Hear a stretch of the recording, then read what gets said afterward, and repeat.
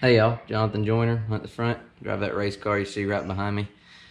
Usually I'm making videos showing you how our races went, me and my brother Joseph, but today I'm gonna do something a little different. I just want to talk to you about racing. I want to talk specifically about a certain type of racing, the type of racing that all racers love doing the most, and the type of racing that all fans like seeing the most, and that's side-by-side racing. The thing about side-by-side racing, or the thing I've learned about it in years of racing, is that it isn't easy. It isn't easy to race side-by-side and tight with another racer and not wreck, especially on a tight racetrack like many of the tracks that I race on down here in Northwest Florida. So what I wanted to do is take and show you some video from Saturday night. Saturday night, my brother Joseph won the Crate Late Model Feature Southern Raceway. I finished third. I ran second to Joseph for much of the race, and there for a while, it looked like we were going to complete the 1-2 sweep. But a caution came out with 3 laps remaining, and we had a late race restart. Delaware double file restart. I lined up beside Bo Slay, another guy from down here in Northwest Florida. And last 3 laps, he got me. We raced side by side, real tight, bumped and scrubbed a little bit, but he beat me to the finish line. He ended up second, and I was third. Now, I've taken that video, and I have watched it a lot over the past few days. I've analyzed it, tried to figure out what I could have done differently, what I could have done better, and maybe held Bo off. And the thing I've come to realize is it's a good example of the way I race, looking at that video. The way I race, especially when I'm racing close with someone, and the way that I make sure that I race hard, but I don't wreck at the same time. So what I want to do is walk you through that video and show you 5 tips. 5 things that I think maybe if every driver did a little bit better job of, myself included, that you could have a great side-by-side racing, even on tight racetracks. So we're going to take a look at that video first, and then I'm going to walk you through it and tell you those 5 tips. Take a look at this video from Saturday night.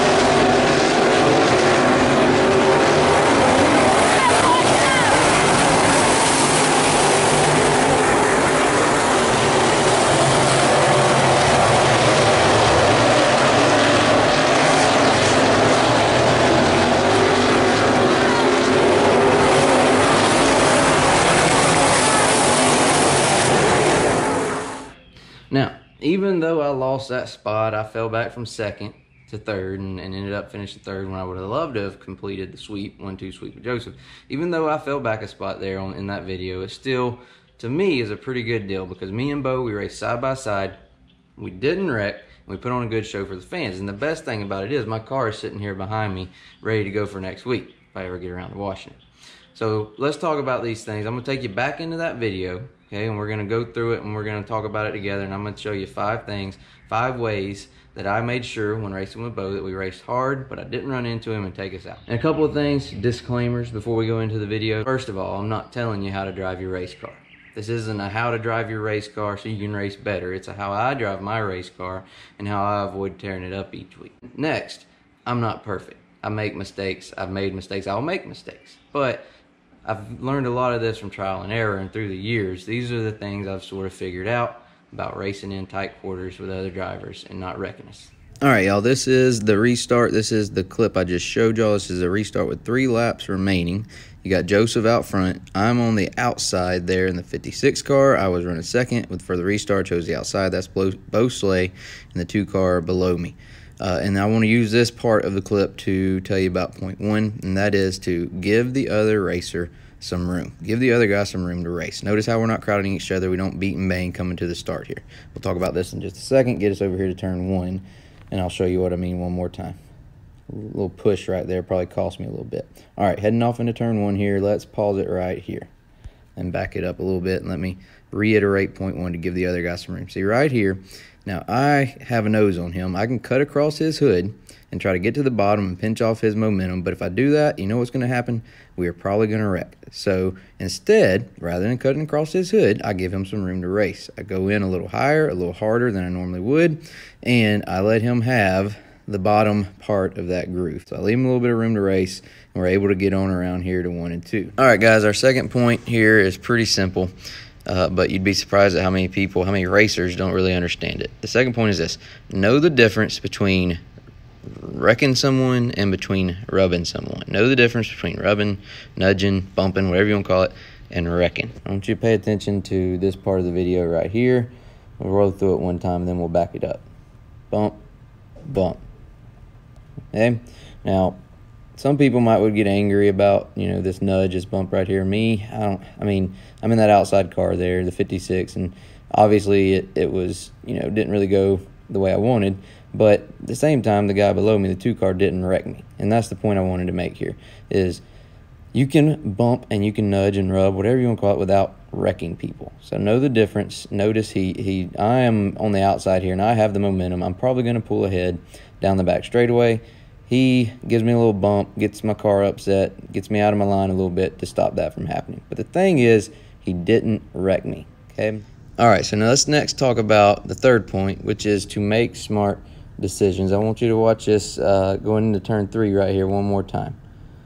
Going into turn 3, I left a little room, stayed up high instead of cutting down to the bottom. Back it up and let me show you what I'm talking about. And so right now I'm kind of out of shape a little bit. I'm up higher than I want to be, and I have a decision to make. Do I want to cut down to the bottom of the corner, or at least down in the groove? Look where Joseph is, all the way to the left. Do I want to get down there in the groove, or do I want to stay up where I am and stay in the groove I'm in, the high groove? So I had that split second, milliseconds, where I thought of, I don't even know if the thought about it's the word, but it crossed my mind to turn to the bottom, and I didn't. I stayed in my groove, and I drove into the corner right here in the top like I am right now. And I think, honestly, if I had cut down right there, I do believe I would have cut across his nose. He'd have turned me right in front of the red car down there, and we'd all three would have piled up. So I think, it did end up costing me. I hit the hole right there, kind of upset my car, and I slid a little, and it cost me some time and allowed him to get on back up beside me.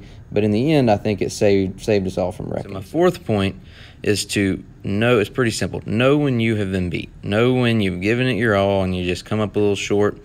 Things just didn't go your way, or whatever the case may be. And that is what happened right there.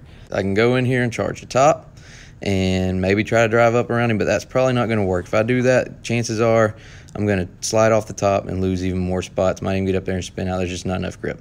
The other thing, and I've seen a lot of people do this, have it done to me quite a bit, turn down into his right rear quarter and try to turn him up the track. Chances are you're not going to do anybody a bit of good. You're probably going to tear your nose off. He's got his car locked down on the bottom. He's probably not coming out of it. You turn into him, he's going to jam the brakes and try to keep the nose in the bottom from you turning him up, and it's probably going to do you more damage than him. So instead of doing either of those things, I try my best to kind of get the car turned, cut under him, get that drive down the banking, and cut underneath him here. And I'm doing a good job of it until right about there. Let the car kick out and break traction and lose momentum, and he pulls ahead. So, fourth point, know when you've been beaten. We'd like to win them all, like to win every side-by-side battle we're in, but it just doesn't always go our way. We'll play it out here to the finish. This is the last lap, as he does a good job of keeping the car in the groove. I set up high again here, going to try to cut under him, but like I said, he does a good job of keeping it in the bottom and bringing it on to the checkered flag. All right, guys, I brought you back into the shop here for my fifth point. My fifth point is this. It's pretty simple. Understand what you're racing for. And understand what the difference is between being behind the guy and being ahead of that guy you're racing with. And if the difference isn't that much, is it really worth wrecking over? Give you an example. Me and Bo were racing for second and third the other night. Second paid $600, third paid $500. I know, great payout for a weekly race. But the point I'm making is that's a $100 difference. Okay? Is it worth $100 to wreck and take us both out? It could be easily $1,000 swing. Losing the $500 I was going to get for third and tearing up $500 worth of parts. So my point is, a lot of times it simply isn't worth it to tear up your race car. It's fun to race side by side, and you want to beat that guy, but you also want to make sure that you don't cost yourself a lot of money, because if you're anything like me, it takes a lot of time and effort to get the car to the track, and sometimes if you tear it up, you're not going to have the money to get it back to the next race. And then that also works both ways. If you're racing for $10,000, well, all bets are off, right? We all might drive a little differently if getting by the guy below you or getting by the guy beside you, above you, it means a difference of $5,000 or $10,000. Like I said, I'm not perfect. And I'm not telling you how to drive your race car, but you know, from years of experience, from trying to race and not tear things up, but also trying to win races, those are 5 things I've learned. I hope you enjoyed our video. I hope you subscribe to our channel right below this video. You can click subscribe. If you like what you saw, give us a thumbs up. Also, leave us a comment. If there's a suggestion you have for racers or something I didn't mention, go ahead and let us know that in a comment below. Other than that, we'll see you at the track sometime, and we appreciate you watching.